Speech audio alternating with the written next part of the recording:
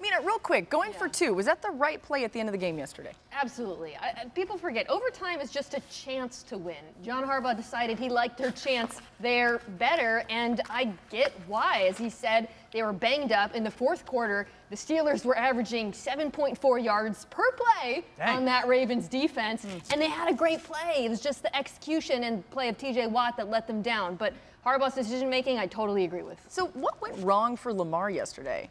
You know, for me, what was so frustrating watching Lamar was what went wrong with something that's been going wrong for him for a while, which is these ongoing struggles against the blitz. Since week 7, he has been the worst quarterback in the NFL against the blitz. And in this particular game, what was irksome to me was it was mostly zone blitz. It's Pittsburgh, but it also mostly came on early downs. They blitzed on 40% of the time on first down. What that means is, Lamar, you've got options. And going back and watching some of his sacks, 6 of them actually came on early downs. He had an outlet. Like, he was just determined to make the big play, but when it's first or second down, he can take 5 yards, keep it alive, and he just wasn't doing that.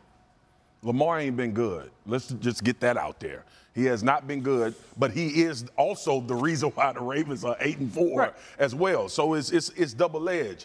When you look at the mistakes that he's making, these interceptions, it's not about turning the ball over in some of these instances. It's costing you points. They lost this game by 1 point. I think we all assumed Justin Tucker would have made the field goal without that interception in this game. And then another opportunity, Devontae Freeman, this third down, you get this, you set yourself up to get in the end zone as well, and it's a miss, it's an off read. So when you look at Lamar, the last drive, right? This is the mind tricks that get you. The last drive, they need a touchdown. He walks the ball down the field, right? You got the right play call with Greg Roman. I think T.J. Watt had more to do with that play not working out than it was an actual miss. But ultimately, Lamar has to realize, to your point, Mina, I have to not put my team in these situations, especially when you're dealing with a defense that's been hampered so much by injury.